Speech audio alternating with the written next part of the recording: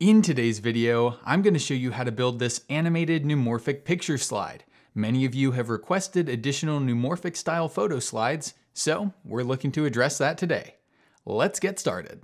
Let's start with our blank slide. We'll go over to the Design tab and we'll select Format Background, and then in the Format Background menu, we'll choose the new fill color and we'll choose hex code E7, E8, ED. Next, we'll go back over to the Home tab and we'll go to the Shapes tool and we'll create an oval. Click and drag while holding Shift to create a circle. Then under the Size menu in the Format Shape pane, let's choose Lock Aspect Ratio and change the height and width to 21 centimeters. Then we'll click and drag our circle into place so that it covers the top right corner of the slide. In the Format Shape pane, choose No Line, and under the Solid Fill, change the Solid Fill to the same fill we just used for the background of the slide. Then select the Drop Shadow tool and add the first preset. Change the shadow color to hex code A1, A5, B9. Then set the blur to 25 points and the distance to 18. Then reselect the circle in the main pane and copy and paste it in place. Align the copied circle in place directly over the original circle. Then change the shadow color of this one to hex code FCFCFC and change the angle to 225 degrees. Finally, change the transparency to 25%. Then go up to the Insert Picture tool and you can choose any picture that you want, but I chose this picture of this scientist. Once you've inserted your picture, under the Picture Format tab, go over to Crop, choose the drop-down menu, select Crop to Shape and Oval. Then click on the Crop button, and then click and drag on the black handles until you can crop these to the same width and height. So as you can see, we've got the width and height indicators here. It looks like the closest we can get it is 19.04 and 19.05 centimeters, and I'm okay with that. Then click and drag on the picture to center this in the new circle that you've created for the crop, and release, and then click outside of it, and there's your picture. Now click to reselect the picture, and under Picture Format, go over to Color, select the drop down, choose More Variations, select More Colors, and then enter hex code 5827ED. Then with the picture still selected, over in the Format Picture pane, choose the far right option, and under Picture Transparency, increase the transparency to 15%. Now position this picture circle that you just created until it's centered perfectly over the two neumorphic circles we created. Zoom out, go to the Size pane, uncheck Lock Aspect Ratio, and change the height and width both to 19 centimeters, then relock the aspect ratio, make sure that this picture is still centered, select all three circles, and group them. And I actually think we need to reduce the size of this inner picture just a little bit, so let's go back over to Size, maybe take this down to about 18.5, and then recenter it over the two neumorphic circles. And it should stay grouped. Yep, we've still got the group here. I think that looks better. Then let's select the group and duplicate it by holding Alt-Option and dragging, and then grab the corner handle and click and drag while holding Shift to reduce the size, and drag it into place around here on the slide so that it overlaps the bottom of the slide.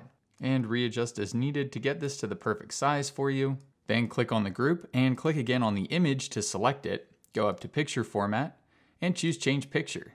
Then you can insert any picture that you want, but I just inserted this picture of some molecules from the stock images on PowerPoint. And once you have your picture in place, if it's not cropped the way you want it, then just go up to Crop, and you can increase the size of the picture or arrange it however else you'd like. Next, simply double-click anywhere in the field to start your text box and choose any text you want, but in this case, I'm typing out "Science is cool." Change the font to Gibson, semi-bold, change the size to 48. Then let's change the text color by coming over to the Format Shape pane, choosing Text Options, and selecting Gradient Fill. If you see 4 options here, just click and drag on the 2 center ones to get rid of them, and make sure the other 2 are at the start and end of the gradient here. Keep the angle at 45 degrees.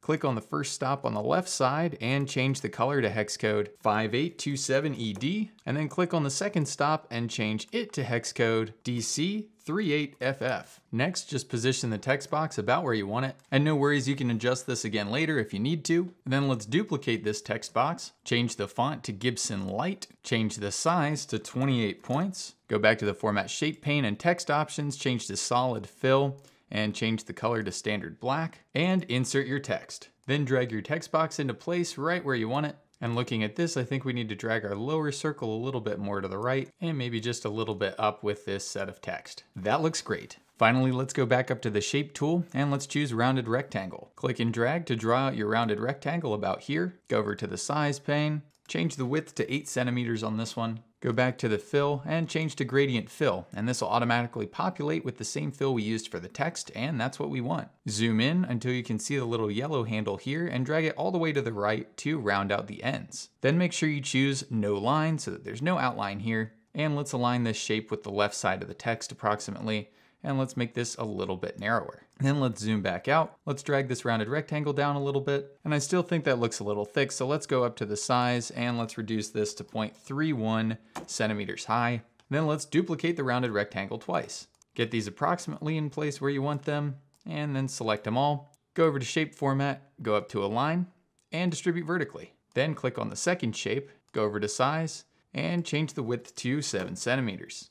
And finally select the bottom one, and change its width to 6 centimeters. And that's the base slide built, so let's get animating. Open the animation tab, open the animation pane, click on the Science is Cool text, and choose Fly In. Change the property to From Left, choose Smooth Start and Bounce End, and change the duration to Custom 0.7 seconds. Next, select your body text box and choose Fade In. Change the start timing to With Previous, and change the delay to 0.2 seconds. Next, select the large picture group, choose Fly In, change the property to From Top Right, select Smooth Start and Smooth End, change the start timing to With Previous, and change the duration to 1 second. Then select the small picture group, also choose Fly In, change the property to From Bottom Left, choose Smooth Start and Smooth End, change the start to With Previous, and change the duration to 1 second. Then select the first rounded rectangle and choose Wipe. Change the property to From Left, change the start timing to With Previous, and change the delay to 0.5 seconds. Then reselect that top rectangle over in the field, choose Animation Painter, and apply the animation to both other rectangles. Click back on the second rectangle, choose its animation, change the delay to 0.7 seconds, and then click on the third rectangle, choose its animation, and change the delay to 0.9 seconds. And that's all there is to it. Let's play the slide and see how we did. Awesome, looks great. Well done today, everyone. Thanks so much for watching. If you liked this video, please click that like button and hit subscribe and click that bell so you can get notified when I come out with more videos like this one. If you have a request for a type of slide you'd like to see, please leave that in the comments and I will do my best to address it for you. In the meantime, thanks for being patient with this video. I've been working on a short film and a couple of other projects that I'm really excited about, but I should be back to my regular video schedule this week. Thanks again for watching, and I'll see you next time.